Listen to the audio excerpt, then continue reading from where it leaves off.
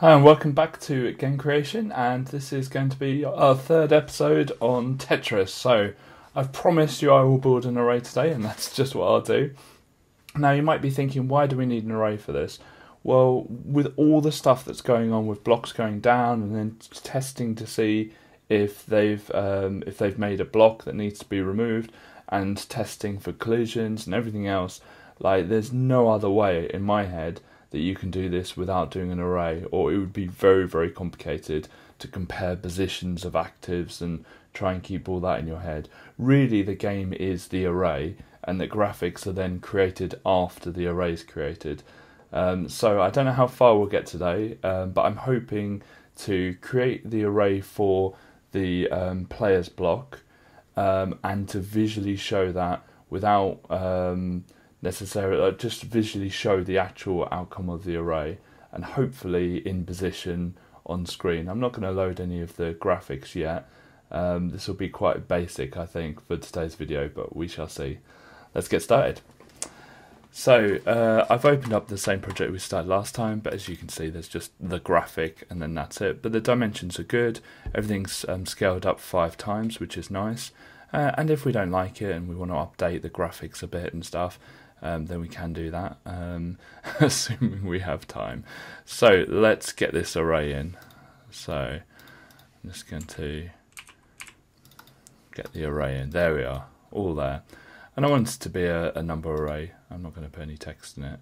And I could be, I don't know, bothered to put in the X dimension. I mean, it updates it anyway. So it's going to be 10 across, and we said it was 18 blocks down. So there's 18 rows and 10 columns. So that's fine. I might want to play around with the Z dimension later on, maybe, but we shall see. I always, as you know, do base 0 index, which means the first is going to be 0 and the second is 1. It's just the way I'm used to doing it. But feel free to make that base 1 when you do it. It does make things easier and more difficult when you come to work out where these blocks are. All you need to do is times the width by the index, so 0 here and then 1 and then 2, so it does make it easier to have a base 0 index for that. But anyway, right, there we go. We have created an array. I feel like I've hit the objective for today, but we probably want to go a little bit further. So we need to populate this array at the start of the frame. So we're just going to say at the start of the frame, and we're just going to run some fast loops just to fill in this array. So array x init, and there's 10 along the x, and then on loop array x init. I'm just going to drag that because it's basically the same, and there's 18 on the y.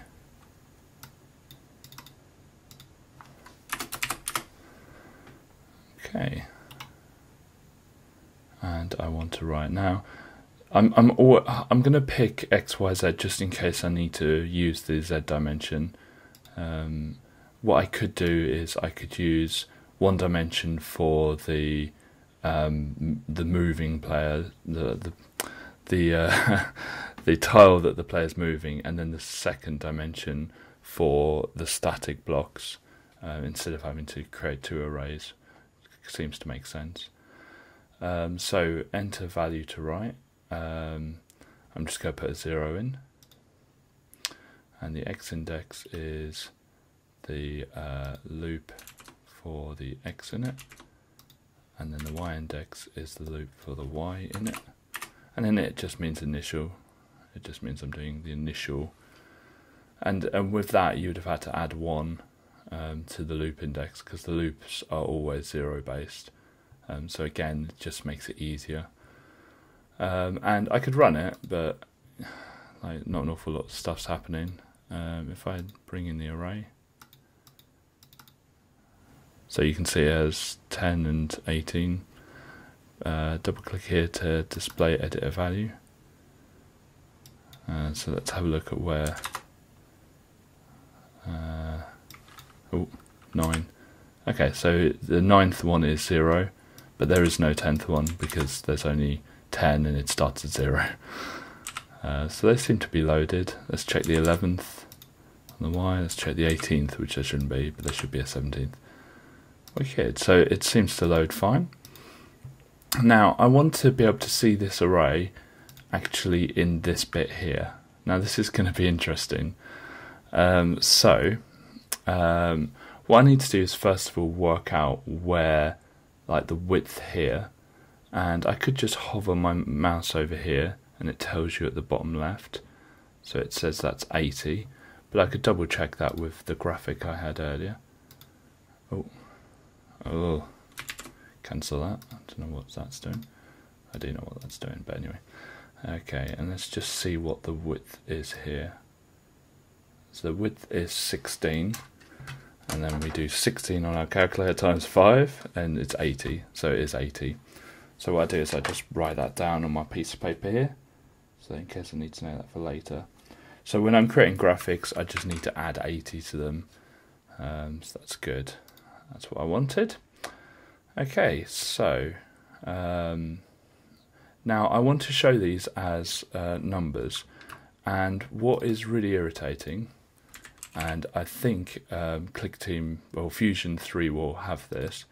If you pick a string, so say if I put string objects here, and what I want to do is I want these to display the array, and that's just what I want to do.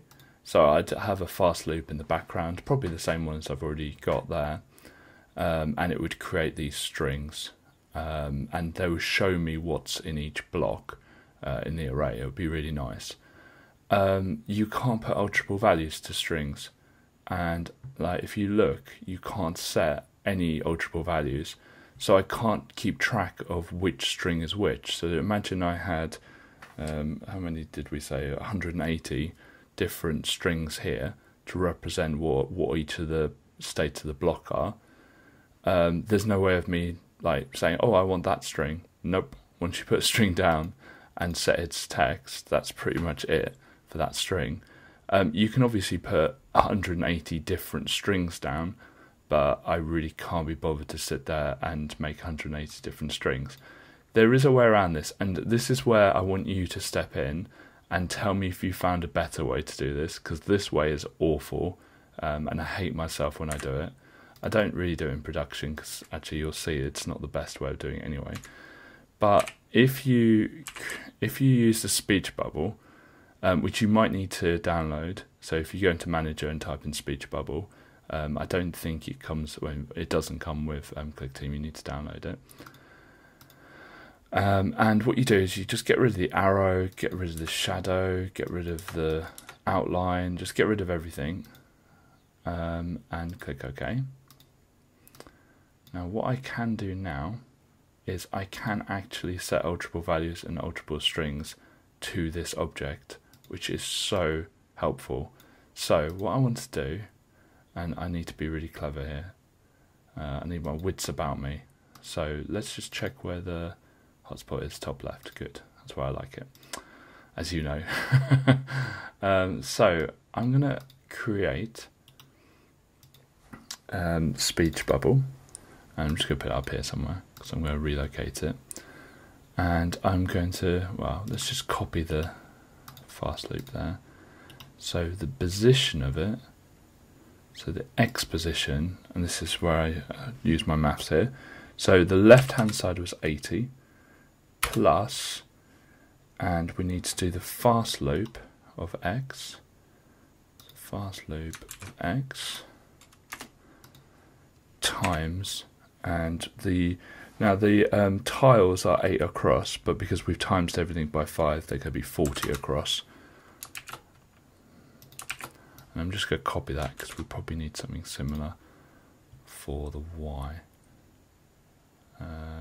So position, set Y coordinate, and I want to essentially do the same thing, but I don't need to add the 80.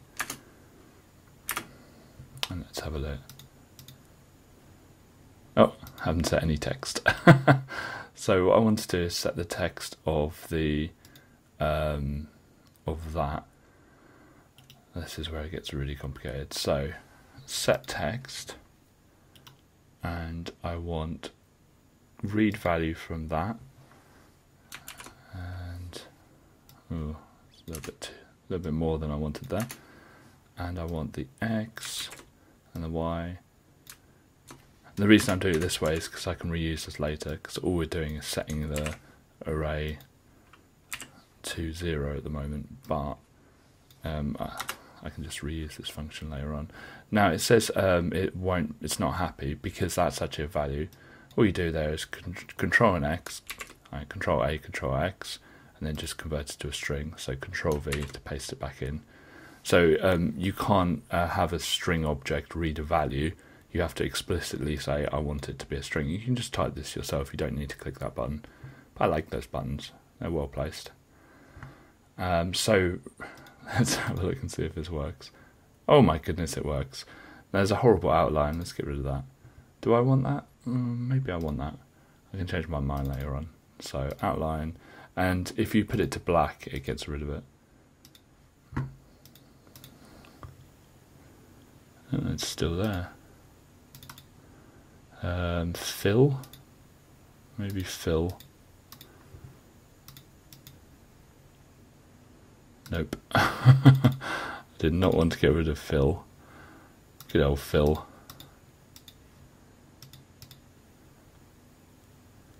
Maybe. Oh, because it's white. So the writing's white. I always get this wrong. Okay. So I want the colour to be black, and I want the fill to be black, because black fill means transparent.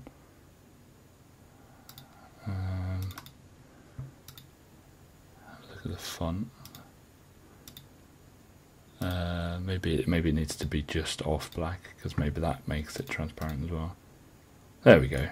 Got there in the end. And you can see it actually, they're really rubbish fonts. I don't really understand why. I mean, they just come up really badly, because this object's really not meant to be used as a string object. Let's try Sego. Good old Sego. Yeah, it doesn't look great, but it'll have the effect. And you can see it looks actually pretty darn nice there. And you can see that it fits nicely. It fits with the blocks, so we can actually start manipulating the array. And yeah. So we've created an array, and we've actually found a way of displaying the array. And the way I've done the code, I can reuse that. So if we ever update the array, we can then loop through and update this to show what's happened with the array. This won't be in the production, like we're not going to actually show these at the end, but it's a good way of debugging what the heck's going on with the array. And I'd always leave it in there and just comment it out. Because if there's something weird going on, I can just see what the array is saying, and I'd probably create a separate layer and just put them on the separate layer. But since we're not doing graphics yet, we're focused just on this. That's a good way of leaving it in. So if you have any other suggestions of how you can achieve this, I'll show you what I mean, because I forgot to do that. So if I edit, I'm just going to nick that loop index, copy it. What I can do is actually set alterable values. So I can set the X of that to the loop index there. And I can set the Y of that to the alterable index there. So I can now reference this. So for instance, if I later on decide to actually insert, let's say I want alterable value compared to one of the alterable values, if I want a specific one, so I want the 5, the one at 5, 5. And I want to set its text to for the win. With a string you can't do that, but hopefully, there we are. So that's 0, 1, 2, 3, 4, 5, 0, 1, 2, 3, 4, 5. So with these speech bubbles you can actually achieve that. It's such a hack. I'm praying someone in the comments comes to me and says that there is a better way. So we're going to leave it there for today. We're leaving ourselves a lot to do for the rest of the week, but I'm confident, and probably a lot to do for the following 2 weeks. But I'm confident we'll get there. I hope you enjoyed this video, and please let me know if there's any suggestions of ways to improve our string dilemma. Thank you. Thank you very much for watching this video. If you want to see more from us, please click subscribe. We release videos every single weekday at 7 PM UK time. Thank you.